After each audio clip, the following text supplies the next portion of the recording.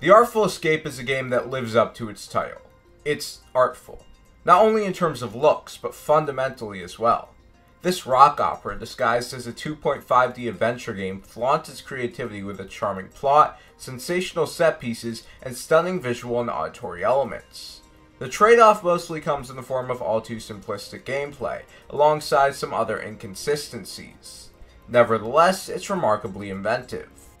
You play as Francis Vendetti, a 17-year-old guitar prodigy who happens to be the nephew of a renowned folk musician.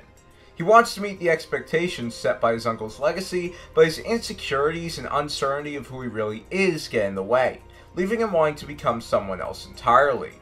This fundamental characterization is conveyed through conversations he has with the locals of his hometown, which are effective enough at getting the point across.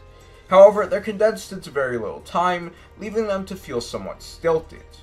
Either way, a concept as ambitious as someone changing their entire personality could not be conveyed in the real world, in any amount of time. Insecurities are internalized, so dealing with them has to be an abstract journey. Luckily, that's exactly what this is. The night before his debut performance, Francis is taken away on a psychedelic voyage across the cosmos, in hopes of developing the rockstar personality lying deep within him. He ends up meeting a cast of unearthly creatures, played by genuinely talented voice actors. While this odyssey is very much centered around him discovering who he is, other characters help him to achieve that.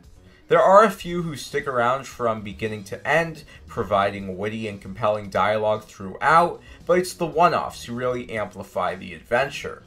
For example, there's Star Gordon, a late-night talk show host who interviews Francis. To avoid being outed as a human, Francis creates a believable alien persona, and some of its traits stick with him until the end. He also meets a woman who lives on a ship that contains a closet mall, where you get to play dress-up. Even if providing him with a new wardrobe only changes his appearance, it in turn helps him to shake off his uncle's shadow. Although the offbeat characters and situations you encounter may seem to just be extravagant, there's always some poignancy within. Like the one you'll embark on, the Artful Escape has been on a journey of its own. In 2016, it looked somewhat unpolished. At least I can only assume that's what people thought in hindsight. 5 years later though, the complete product features one of the best looking art styles I've ever seen in a game. If you haven't noticed, every character wears glasses, which could be a deliberate design choice or spawned by laziness. Whatever the case, everyone looks fantastic, as do the worlds they inhabit, which are animated and immersive. The stunning environments of the Heliotroms, Lumiere Violenta, and Glimmerdim City are made even more incredible with platforming that never distracts from their beauty, because there's little room for failure. This means that from tutorial to end, the difficulty curve is practically flat, and due to the limited controls, there's also a lack of variety, so it can get repetitive. However, when you're knee-sliding down slopes of snow, pumping your fist in the air, and strumming the electric air guitar to the infectious harmonies, it's all too blissful to be called underthought. Innovation really only occurs on the surface level though. Slopes, for example, are contextualized as melodies, snowy hills, and the sides of skyscrapers.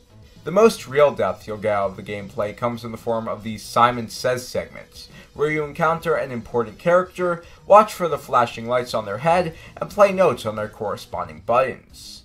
Once again, there's little change from when it's introduced to the final few minutes, but at the very least it adds some spice to the mix. The Artful Escape is only 4 hours long, but it certainly leaves a lasting impression. This deeply personal journey of a boy discovering who he is wonderfully told in the context of an epic space odyssey and backed by fluid gameplay and electrifying music. It is held back from reaching its full potential due to a lack of variety and depth, leading to some repetition, but if you think this game appeals to you, chances are you'll like it.